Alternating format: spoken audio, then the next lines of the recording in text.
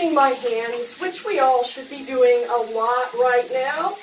And I'm making a pretty good lather with the soap, and we're going to do an experiment with some soap.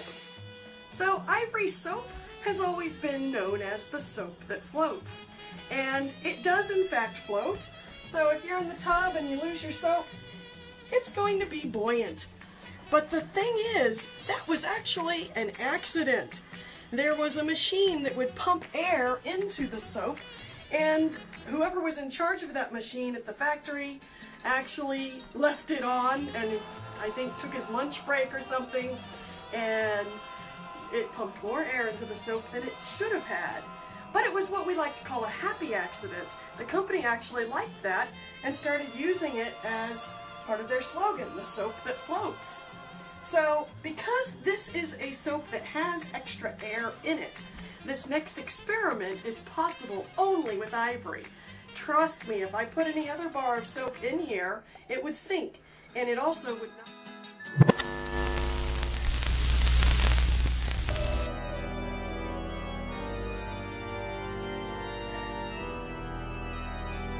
All that digging, and it was the wrong side of the grave. Sagemore, I don't know about you, but I think we'll just raise the dead tomorrow. No, Master. Huh? You have to worry, Master. That is a Sagemore. If you find another grave, this time. No! I found a body! A body! Oh. Well, let's get to work then. So what we've done is put the Ivory in the microwave, and actually in hindsight I'm going to cut that bar in half because a full bar is going to be way more than we need for this experiment. So we cut the bar in half because for this experiment half a bar is plenty, and we're going to put it in the microwave, and it is going to expand. Now I'm putting it on some paper towels so that it doesn't make a really big mess. And we're just going to stick it in there, and then put it in for maybe a minute or so, maybe a couple minutes. And I know it's a little bit hard to see through there, but when it heats up, all those air pockets are going to make it expand.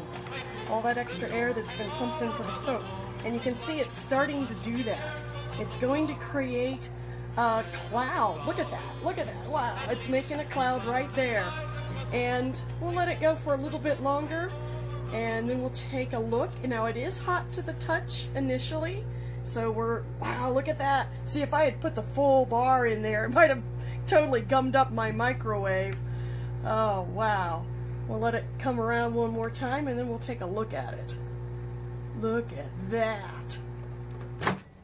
So it does start to shrink when it cools, and you can see it's already starting to do that. But look at that cloud. I mean, that was just half a bar of soap. That's really amazing. And you can feel that it's very light. And honestly, the texture reminds me of a diaper. It's what it kind of feels like. So this is the Ivory Soap Cloud.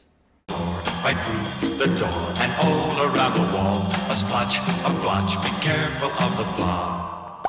Beware of the blob, it creeps and leaps and glides and slides across the floor.